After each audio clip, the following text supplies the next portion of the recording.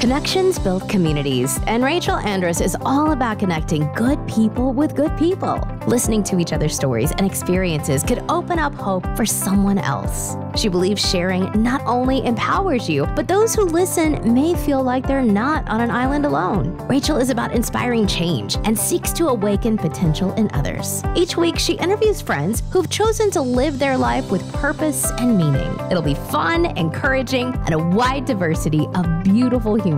You're invited to be inspired and hopes to spark the light inside of you. We hope you enjoy it. Here's Rachel.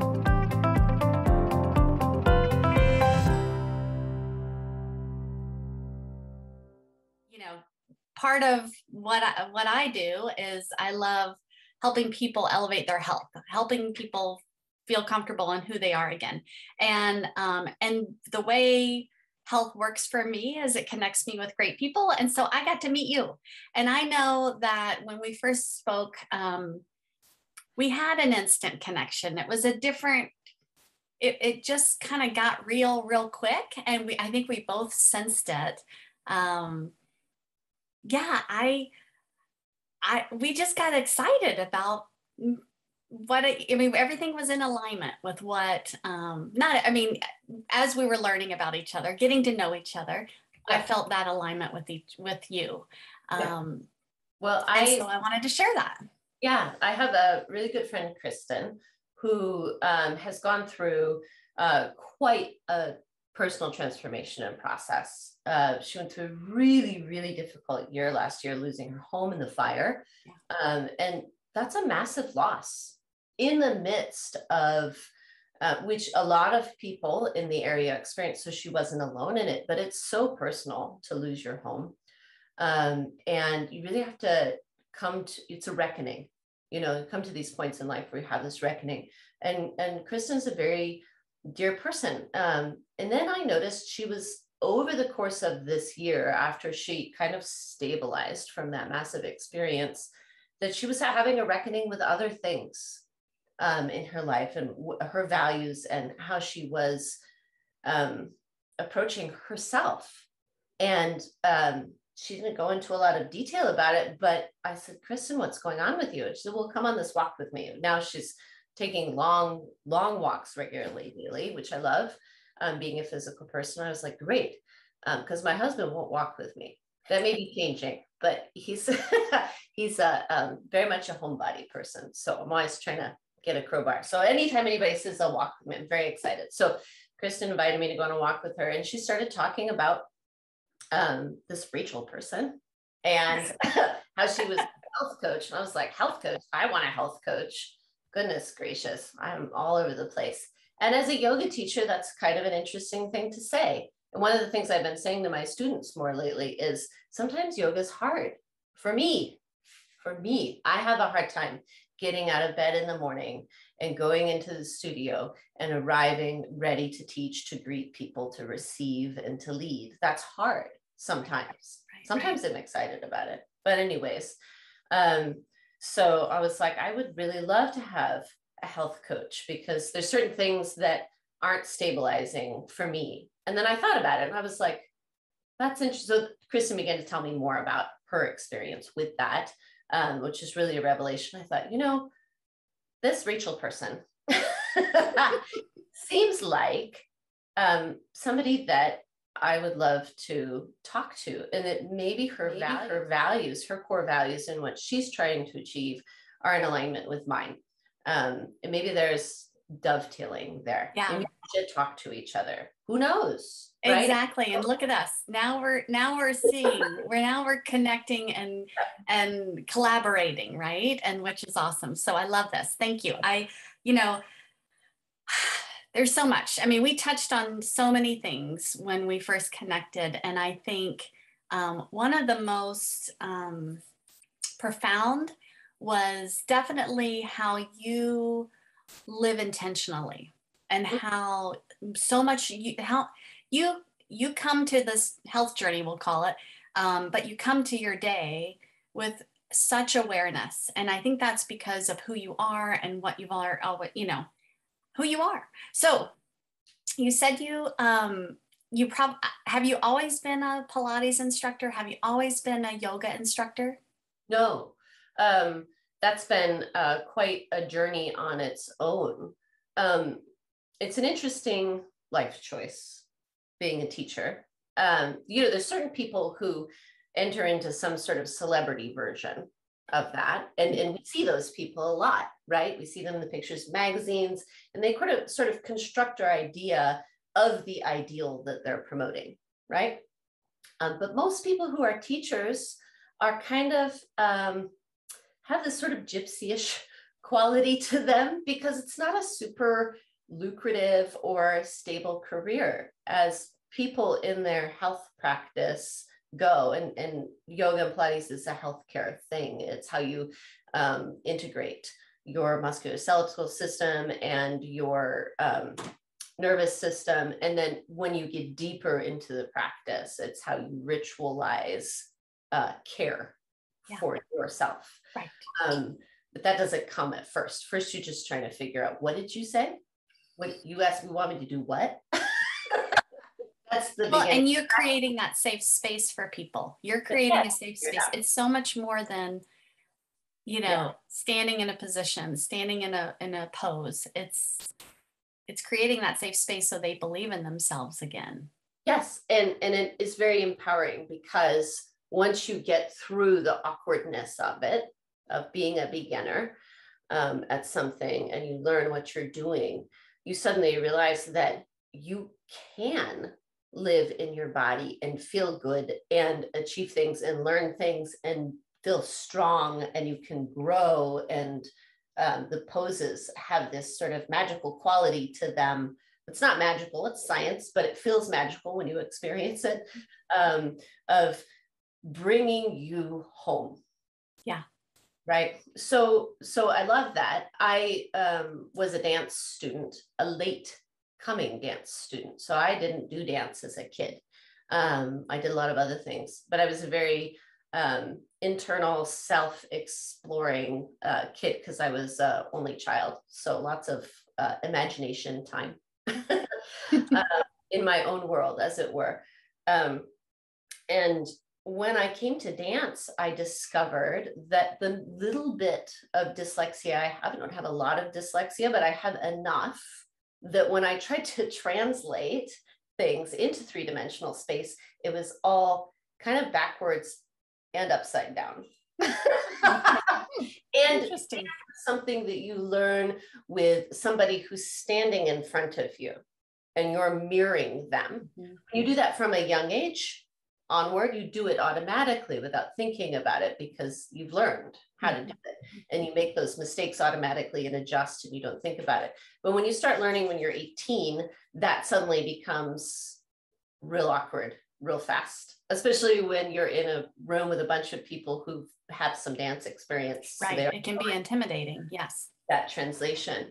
But for some reason, dance and theater grabbed a hold of me like a fish hook, and not like, and that's an analogy you'll appreciate, not like a little one, but like the kind you would catch a whale with, like a giant fish. It just ripped me out of the water. I was going to be an English major, and I took a dance class as an elective, and all of a sudden I was way out of English and way into dance, like way. Why do you think that is? It spoke to me. But the thing that's weird about it is that it wasn't very good. I loved it with my whole heart. It was like falling deeply and fastly in love. And yet I was really, really bad. And everybody around me knew that I was really bad and told me that I was really bad. My dance teachers were like, Anastasia, you're fine. We love you. We're glad that you're here. They didn't say we love you. Maybe that was exaggeration, but it's fine that you're here. But please don't try to make this a career.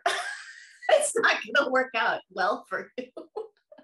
And I was like, I don't know why, but I have to pursue this. And so I spent the next 6 years of my college experience pursuing dance. Wow. And I kept bumping into these people who would see in me a failure to achieve their expectations. And then I would confound both of our expectations by coming around at it sideways and backwards the way that I do. And they would discover something in me as I discovered it that none of us knew about. So that was kind of an interesting experience, and it's probably its own story. But I love, if I can interrupt for a second, I love what you said about you had people in your life who could see some greatness in you. And then you started to see it for yourself. I think that is the empowerment that maybe you spoke of earlier. But real quick, if you can kind of go back to that statement you made about coming home to your body. Yeah. Tell me how that, like dancing, yoga, Pilates, how do all those things that are shaping who you are help you feel that feeling of home? Where does that come from? Well, the experience of being in a dance class for me was very alienating, or had this great desire to learn and achieve. It was like the techniques that were being taught, but has such an inability to grasp hold of those complex technical aspects and integrate them into myself. I could watch dance performance and feel the movement in my body. It was like this, I've discovered over living my life, I have a great empathy, physical empathy, like a empath for bodies. So I would watch dance and I would feel everything that dancer was translating. I would actually move around in my theater seat while I was watching them, right? Then I would get into the classroom and be like, turn into a confused robot. So it was this very, there's a great cognitive dissonance between how my heart responded to dance and how my body did. And so I began looking for ways to integrate physically outside of dance class, which I wanted to be home, but it wasn't. It wasn't home. So I was in Olympia, Washington, and there was a little tiny yoga studio that was in an old house. It had a staff of like 5 teachers. And I walked by it and I was like, I'm going to try yoga. I was in my 20s, and I walked in and they had a monthly membership. So you could take unlimited classes for $40. And right. And as a college student, I was like, I can do that because I have this really flexible schedule of some classes on some days and some classes on other days. So I can just write in my schedule a class each day. Because I paid $40, I can go to any of them. Yeah. And if I don't feel like it, I won't.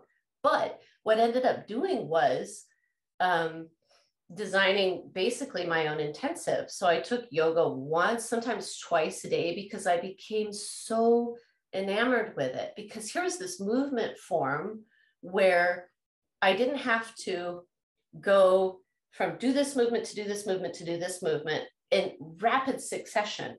Yoga is all about poses, particularly in the way the studio is teaching a lot of hatha, which is like, do this pose, get into it, breathe, deepen, adjust, hold it a little bit more, right? So I had time to figure out, okay, my left hand's going over here and I'm going to come across here. And all of a sudden, I found my home. I felt at home, not necessarily at that yoga studio. I didn't know any of those people. The teachers and I didn't come up with, But with the movement and the depth of it. Of yoga. That was sort of the magic of it. It met me where I was. And because we had these long sustained poses where you would do these wraps, right? Like can you see how the two sides of the brain come together and integrate and rewire? It rewired my dyslexia.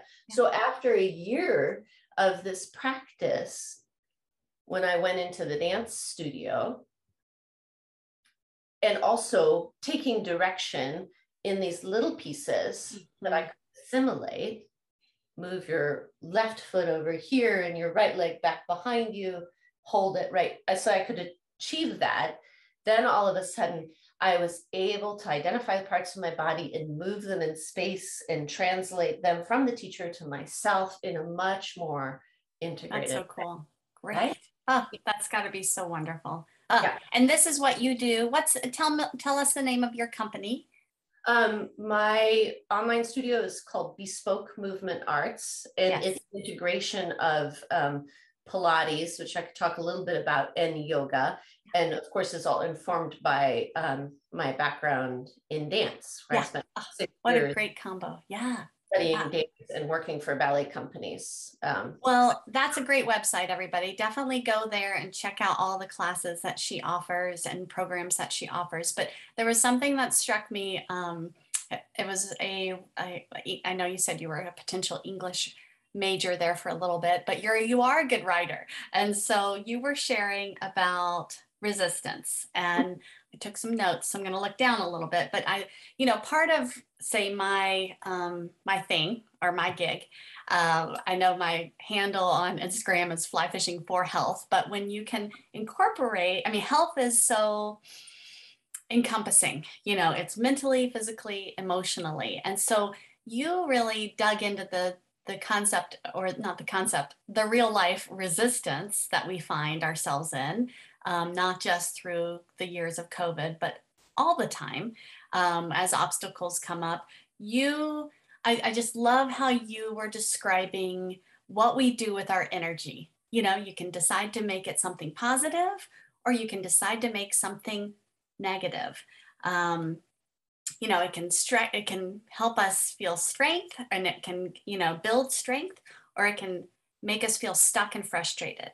And so tell us a little bit more. I know we could talk for hours. We're already flying by, but yeah. I really am, I'd love to hear a little bit about how you handle resistance, right? It's not the past all the time. It's always. Yeah. And also how you've created kind of more rituals and structure in that sort of process. Yeah. Well, when I was younger, it was really hard for me to get to things consistently and to have a consistent practice. So one of the ways I've created ritual and structure is by becoming a teacher. Yeah, that's why I'm a health coach. Woo-woo. Like accountability, right? Yeah, I'm the teacher. I have to show up. So that was one solution. I don't recommend it for everybody. You have to really love it to do it that much. But even as a teacher, there's a good amount of resistance that comes up, right? And part of my work is Pilates training. And for me personally, it's not for everybody, but the trifecta of movement is ballet, yoga, and Pilates. And Pilates is this really important part. Yoga gets a lot of headlines, I think, because it is this mind-body spiritual practice. It has this sort of mystical quality to it. And we're aware of it to a certain degree, almost to a caricature degree. But Pilates is kind of a little bit under the radar still, even though it's been around a long time. It was developed by Joseph Pilates in World War I to rehabilitate amputees, soldiers who were having severe muscle atrophy laying in their hospital beds. And he started working with them with a series of springs hooked up to the hospital beds so that they could use the resistance of the springs to begin to rehabilitate their core muscles and to begin to move. And this is profound because not only were they able to get up and begin to move around and learn how to live in their new bodies, and I do believe that bodies are new every day. We enter, they're a very dynamic state. And so every time we get up and move into our bodies, it's a new body that we're re-experiencing. And not only did they have that experience from Pilates, but they also became healthier. Their immune systems bolstered. So that was the time when, interestingly enough, this is a very parallel time, the 1918 flu epidemic was happening. We've heard a lot about that. in the last year as we're dealing with ours. So lots of people in detainment centers, hospitals, situations like that were dying, getting ill, very ill, and dying because of the flu, because of that pandemic. And he found that when they were exercising, that these people didn't get sick. The prison staff, the detainment center staff, he was detained on the Isle of Man because he was German, so he was the Axis, and were recording the fact that all of the barracks that he was leading in these exercises, not just the amputees, but he also led all of his fellow detainees that were in his barracks, none of them got sick because they were moving their bodies, right? Pilates is very integrative in a way that other movement forms aren't. And it answers some of the stuff that yoga doesn't teach too directly. Yoga would like you to use Pilates indirectly, but it doesn't tell you about it. Right. It just hopes you figure it out in the course of the practice. So one of the things that I've done in my practice is I teach a pillow class, which sounds like super fluff, like some weird pillow. Yeah. Yeah, exactly. It sounds delightful to me. Yeah. Like some Beverly Hills class or something, like way bouge. Right.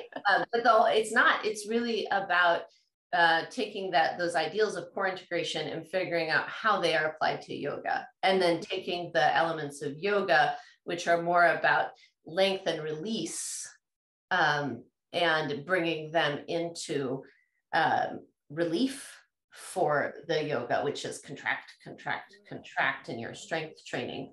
And, I think one of the challenges for me as a teacher is to figure out how to balance that. So that's that. Resistance itself is, I feel, a fact because we live with gravity. And we live with the fact of inertia. If you look at those things, which we think of as, well, that's physics, right?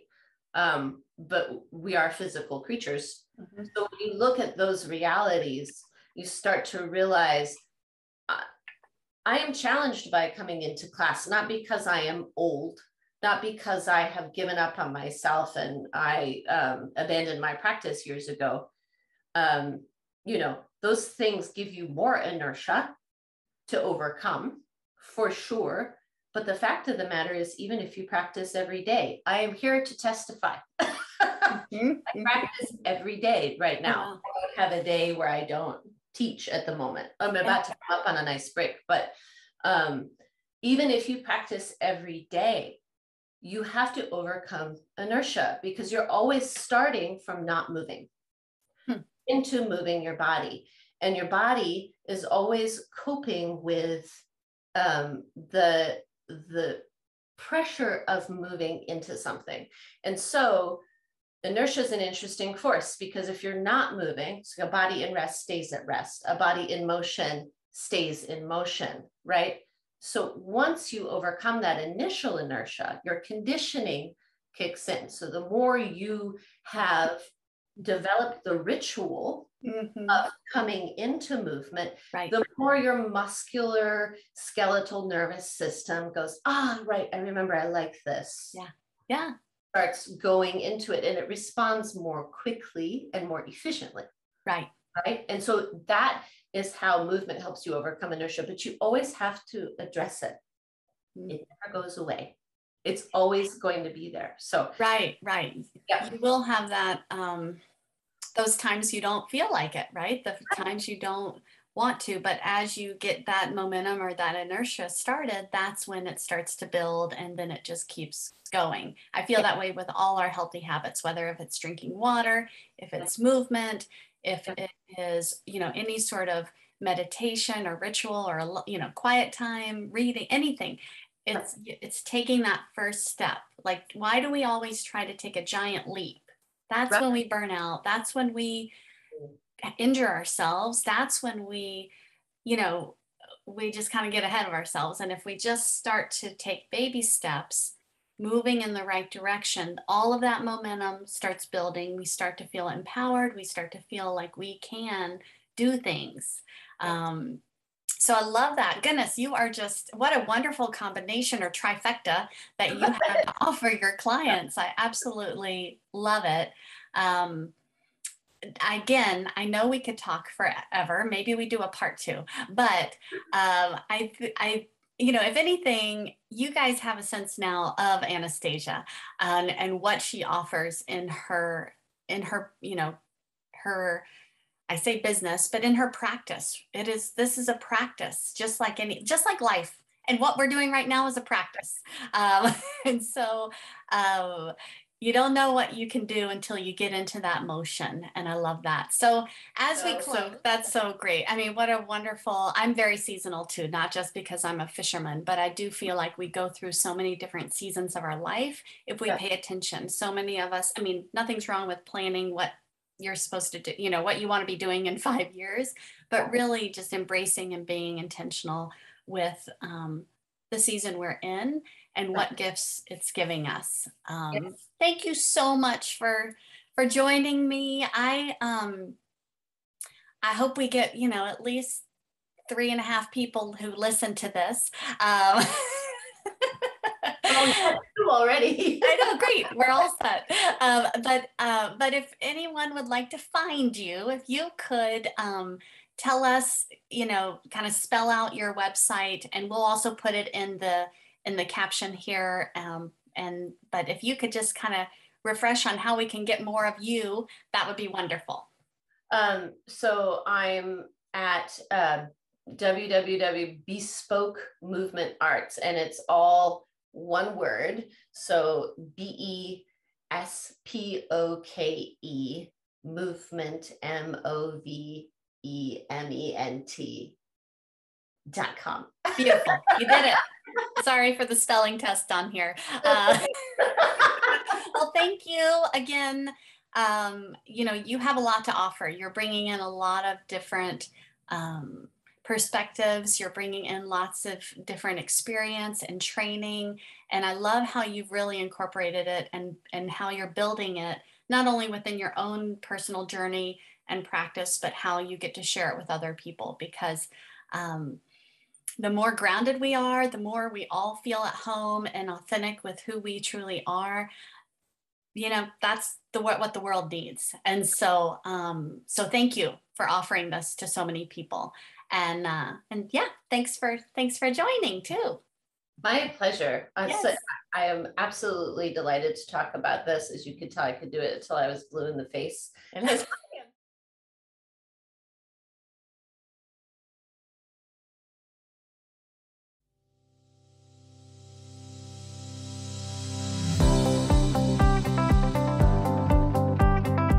Thanks for listening. Please subscribe, rate, and review wherever you get your podcasts. If you'd like to connect with Rachel, you can find her on social media at Fly Fishing, 4 Health, and at Andras Outfitters. We'll see you next time.